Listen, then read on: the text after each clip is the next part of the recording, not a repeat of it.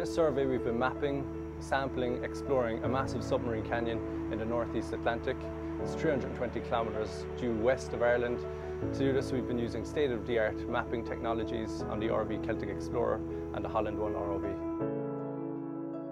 This has been an Irish-led research cruise funded by the Science Foundation of Ireland, the Geological Survey of Ireland and the Marine Institute. We've had scientists from the US, Brazil, Europe and Africa all working together in collaboration to understand this important part of our seabed. It's essentially been a platform for strategic knowledge exchange and collaboration over the past 2 weeks. I think it's been very successful. We've managed to image 1,800 square kilometres of seabed, which is approximately twice the size of Malta.